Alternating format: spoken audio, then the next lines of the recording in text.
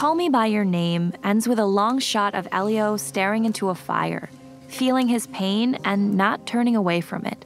The camera, likewise, refuses to cut away from his face, making us feel his pain for a long time. The title comes on, announcing that this whole film has been a cold open, a prelude to a realization.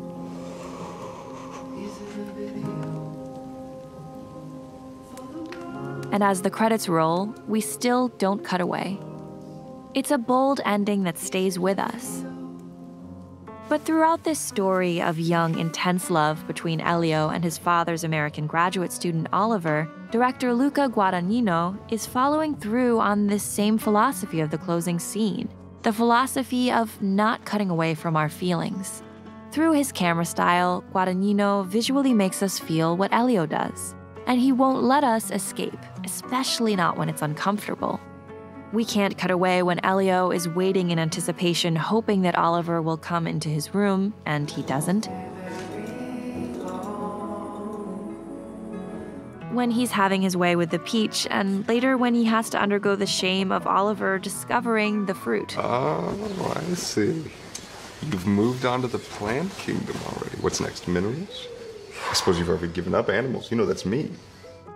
In the key scene when Elio is finally trying to admit his feelings to Oliver in the town square, the camera is uncomfortably far away from the characters, not cutting in close for that intimate moment we might expect, just as they're uncomfortably far away from each other in a public space for this most private of moments.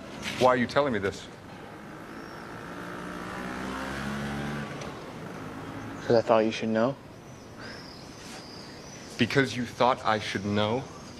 Even in his moment of confession, Elio finds awkward phrases to tell Oliver how he feels without really saying any of the actual words. And the distance that is in between them, that is symbolized physically by this monument, it's the necessary distance that has to be covered for the two of them to finally be united.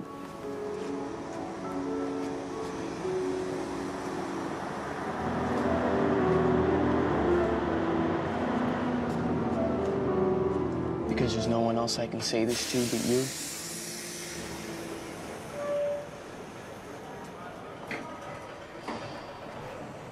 Are you saying what I think you're saying? So we're included in how excruciatingly hard this moment is for him.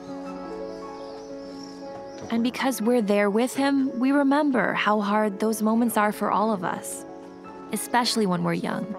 Especially when it's the first time, especially when we like someone so much with the crazed, paralyzing intensity that Elio feels for Oliver.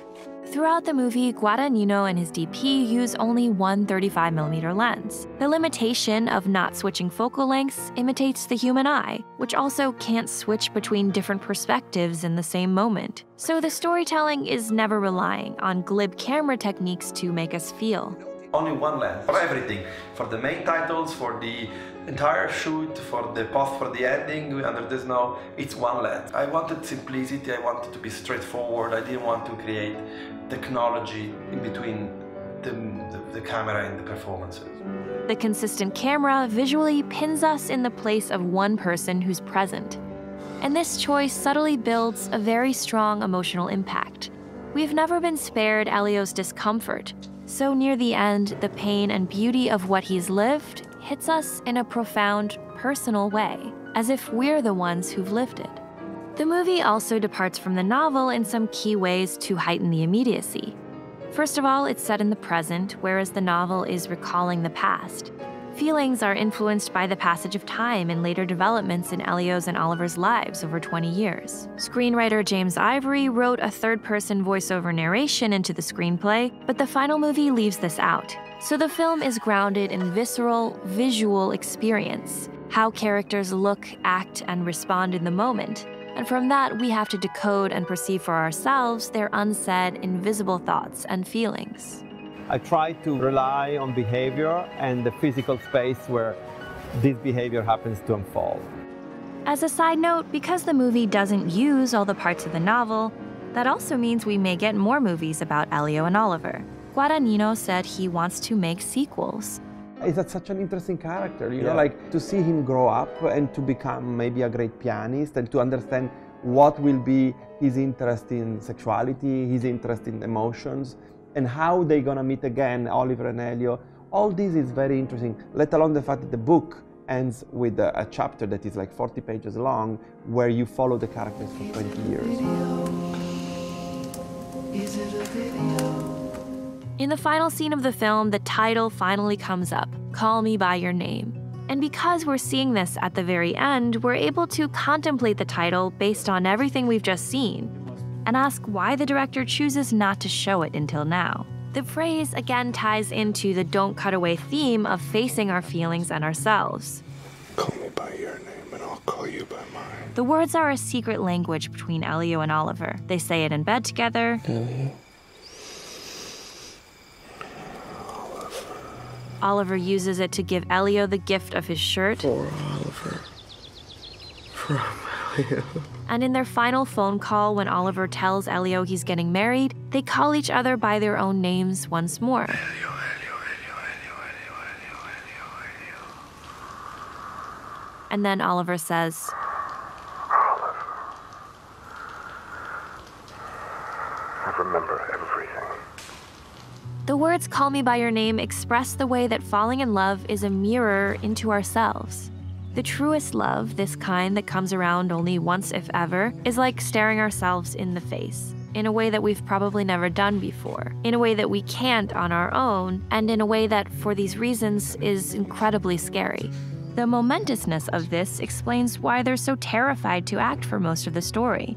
The game of using each other's names is one way of breaking through the barriers of their sexual insecurities. Elio is anxious about exploring his sexuality for the first time in his life, and Oliver understands his desire better, but he's trying very hard to repress it. So as hard as it is for anyone to admit and pursue a true love, it's even harder for them because of the context. It means we can't talk about those kinds of things. Okay? We just can't. The act of calling each other by their own names takes on more meaning in this story because it's set in 1983, and Oliver feels that he has to get married and keep up the illusion of heterosexuality. This moment in their lives, thanks to the shelter of Elio's accepting parents, is a rare opportunity to love openly and not hide themselves. Why didn't you give me a sign? I did. You didn't give me a sign. I did. When? You remember when we were playing volleyball? And I touched you just to show you that I liked you. The true self that Elio and Oliver see in each other is also their best self. Near the end, Elio tells his father, I think he was better than me. I think he was better than me. to which his father responds, I'm sure he'd say the same thing about you. He'd say the same thing. Which flatters you both. Their relationship is based on a deep and mutual admiration, and the desire to be more like one another. Elio idolizes the older, more experienced Oliver. He wants to be like Oliver, cool, suave, independent, projecting a happy and carefree persona. He immediately notices Oliver's self-assured confidence. He complains that the casual sign-off Later. is impolite and arrogant, but then he imitates it with great joy. Just watch. This is how he'll say goodbye to us when the time comes. With his later. And he admires Oliver's physical and emotional maturity, which is understandable as Elio's on the edge of adulthood, and the movie is a coming-of-age story. Meanwhile, Oliver wants to be more like Elio. He sees in Elio that freedom he desires but feels he can't have. He admires Elio's budding musical genius. I can't believe you changed it again. Oh, I changed it a little bit. Yeah, why? I just played it the way Busoni would have played it if he'd altered Liszt's version. And what is wrong with Bach, the way Bach would have played Bach's Bach never wrote it for the guitar. In fact, we're not even sure Bach wrote it Forget at I all. asked. Elio's knowledge and profundity. I never even heard of the Battle of Piave. Battle of Piave was one of the most lethal battles in World War I. 170,000 people died. Is there anything you don't know? And he admires Elio's youthful, unabashed thrill in his sexuality. Even though he's younger and less experienced, Elio is the one who acts on their romantic feelings. And Oliver wishes he had Elio's open, accepting European family. You're so lucky. My father would have carted me off to a correctional facility. So over the course of the summer, Elio and Oliver actually become more each other, each taking on these characteristics that they love in the other. And calling each other by their own names is a way of signaling that they're merging, that they are each other. Elio starts wearing his own Star of David after Oliver does. As we saw, he imitates Oliver's sign-off. He joins Oliver in his dance to Love My Way after watching him longingly for quite a while. He wears Oliver's shirt and gets into Oliver's shorts and bathing suit, and he imitates Oliver's mannerisms on more than one occasion before they go for a swim. Visually, at times, we also see them merging. In a voiceover in the screenplay, which isn't included in the film, the narrator says near the end, they had become each other that summer. It goes on to say, they had found the stars, Elio and Oliver, and this is given once only.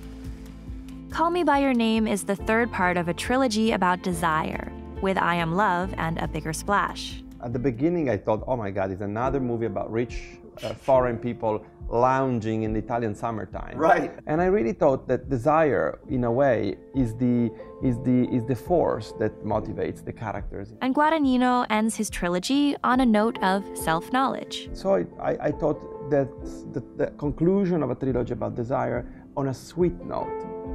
So the title coming up at the end is an affirmation that Elio, because of what he's felt, is now fully himself. In a scene near the end, Elio's father beautifully articulates the philosophy that corresponds to the film's don't cut away from the feeling aesthetic.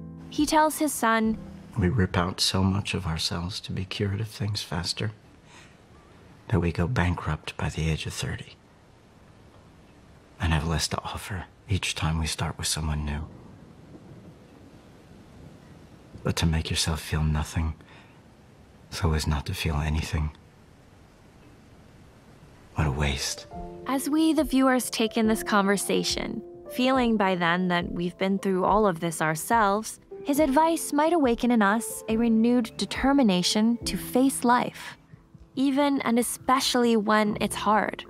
At the end of the movie, I got a Q&A, someone said to me, oh, don't you think it's sad? I said, no, it's not sad. It's actually joyful because Elio becomes a man. So if there's anything this movie teaches us, it's that when we feel the worst pain of our lives, don't cut away from that feeling, because that feeling means we're alive. Right now, there's sorrow, pain. Don't kill it. And with it, the joy you felt.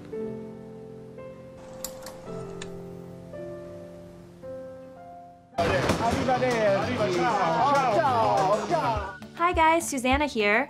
We're excited about Guadagnino's plan to do sequels following Elio over time. And we've heard this idea being compared to Francois Truffaut's series about Antoine Doinel. A lot of you probably know of the 400 Blows from 1959, but Truffaut actually made 4 sequels following the same character as he grew up, all of them starring the iconic Jean-Pierre Léaud.